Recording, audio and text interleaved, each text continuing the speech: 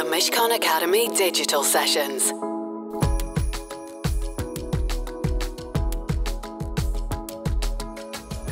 Welcome everyone, thank you so much for joining us this afternoon and welcome to this Mishcon Academy session, part of a series of events, videos and podcasts looking at the biggest issues faced by businesses and individuals today. I am delighted to introduce today's guest, Bret Easton Ellis. A renowned author known for deftly blending satire and social commentary, Bret launched his literary career at the age of 21 with the novel Less Than Zero. Since then, he's published another 8 books, including his most famous work, American Psycho, and worked on countless screenplays. So The Shards is a story that you've tried to write multiple times over the years. What do you think was different this time around? Well, I'm old. I think that was the key to unlocking this book that I first thought about when I was 18. I was already working on Less Than Zero, and I was involved in this thing I called it the Less Than Zero project that I began when I was 16 years old. And I was working on that at 16 and 17.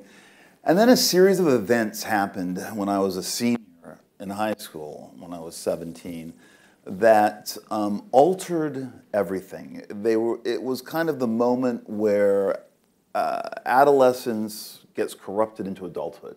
And so I put away Less Than Zero and I attempted to write The Shards, which is in many ways a warning about writerly imagination and how it can get away from you.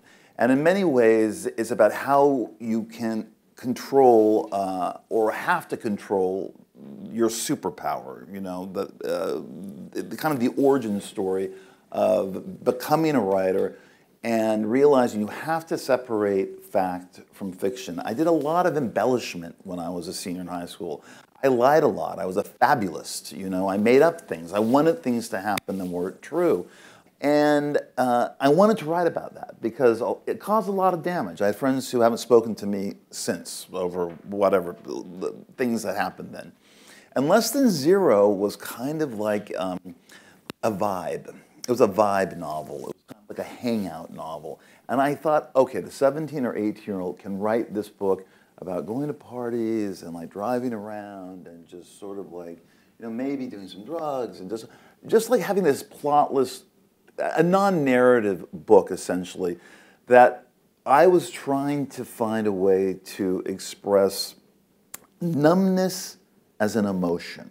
So that began to preoccupy me much more than this really complicated story with a lot of characters, highly defined in The Shards. And so, you know, I tried it. I kept coming back to The Shards throughout the decades. Sometimes I'd look at it after I finished a novel, and it just never really landed. And then finally, one night during lockdown, it was April of 2020, you know, I was just thinking about my classmates. There was nothing else to do. And I think what opened the door was that it wasn't a 17 or 18-year-old boy narrating these horrible events that happened. It was the 57-year-old man. That opened the door for me to look back in a very nostalgic way, in a very expansive way about 1981 and Los Angeles and the freedom of being a teenager there. That opened the door, and I felt that by this time I could attempt this rather long book. You paint an incredible picture of early 1980s Los Angeles, and there are kind of 2 quite significant threats that are very much part of that landscape. So there's a serial killer and there's a cult. And I'm just wondering, were these concerns for you growing up in that time? They definitely were. I mean, you know, one of the myths that haunted LA and my childhood at that time was the cult of the Manson family and the Tate LaBianca murders. And there were cults that weren't just the Manson family. The Manson family influenced a lot of cults. And of course, there were serial killers everywhere in California when I was growing up. It was like the wallpaper. It was like the background. There were 2 or 3 that were on the nightly news all the time. There was something about the notion of a serial killer when I was 18 and I was following them. Certain narratives would be building that these serial killers were knowingly or unknowingly creating.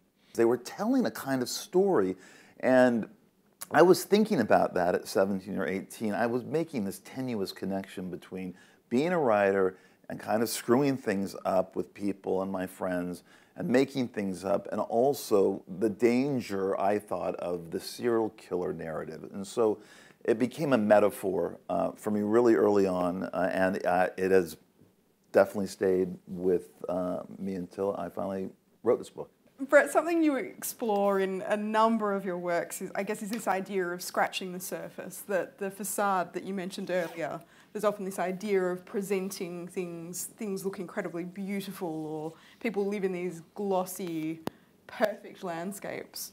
But the idea is there that if you kind of remove a few of those layers, or if you look beneath the surface, there's this inner world of turmoil and panic. Is that something that personally resonates for you? I think it personally resonates for everybody. I think it's just part of life. I mean, I think worry and panic and stress are just things that we all live with daily, and you know, it depends on your personality, your way to navigate through them or to, you know, to deal with them. I think something that influenced me a lot when I was growing up was coming of age in this beautiful city, Los Angeles. It was paradise. And yet, there was a lot of unhappiness. And there were, you know, there was a disparity between the beauty of the place and also this pain that a lot of people went through. There was something about it in Los Angeles that just made it seem stranger, more painful in a way, weirder. Like, how could this be happening in this setting? And so I think I was drawn to that notion, and that was kind of what Less Than Zero was about. That really is what my LA novels do kind of traffic in a little bit. Pierrot Bedroom certainly does. The Shards certainly does. So yeah, that was impactful. You mentioned that the Shards started originally serialized on your podcast. Did that influence the shape of the story in any way, choosing that kind of serialization? No, not at all. The plot of the Shards I had outlined in 1982, and so I knew the events were the events kind of, if you start the book, realize have this kind of inevitability. It's starting at this place. You kind of get what's beginning to happen, and then you realize, oh my God, this is where it's going. So I was about 250 pages into writing the Shards when, you know, it was lockdown. We had no podcast guests. No one was coming over. I was tired of doing these monologues about the virus and the season of the virus and how hysterical it was to have to wait in a bread line to get into a supermarket and all of this stuff that just seemed crazy to me. And so I told my producer, I said, you know, I'm working on this novel. No one has ever serialized a novel. Let's do it. And it didn't affect the book at all. No. No. Good to know. It did. The book was the book. It was the book. It was just like there was nothing else to do. Hi. This is a question, a slightly more technical question, but it relates to what you were talking about the pleasure and the fun that you have when you're writing, yeah, which I think really comes over to me as a reader. I think the pleasure of reading your fiction is huge. And I think that quality of being a page turner, which I really associate with you, that kind of sense of wanting to gobble a book up is really strong in this book. But it really interests me that you say that you seem to be saying that you don't redraft your writing, and you use unreliable narrators and you withhold a lot of information, and that drip, drip, drip of information is key, I think, to the pleasure that you create for the reader. So I'm just wondering, can you explain how, you know, if your writing is so emotional and so kind of has a lot of forward momentum. How do you create that very careful, skilled withholding of information? First of all, I don't know. I really can't answer that. I do know that there are two phases for me writing a book. Outline is almost the first draft for me. My outline for American Psycho was almost as long as the book. I had so many examples of how I was trying to, how do you put madness on the page? How do you do it without going all Stephen King? And, you know, how do you, and so I had all these examples. Is it microscopic attention to detail? Is it over-observational? Is it whatever it was, whatever the things I was thinking of in order to do it in an original way. What happens is that is a very emotional first draft, and this was as well. There's another draft. The cool technician comes in, and the cool technician wants to make sure that stylistically it's working. He does a lot of editing. He rearranges things. But again, as this dedication to this book says, for no one, it really isn't. It's for me. It's the book for me, and that's the only way I can write. Thank you so much, Bret. We really appreciate it. I think it's some fascinating insights into both the Shards as well as your process, and we've covered quite a lot in today's conversation. Thank you to everyone who's joined us today. We are standing room only here, and to everyone who's joined us online as well. Bret, I do understand you have a little bit of time if people do want to get the Shards autographs, yes, so they can come up and do that. No problem. But otherwise, thank you all so much for joining us, and we look forward to seeing you at another Academy event soon. Thank you. Thank you. The Mishcon Academy Digital Sessions.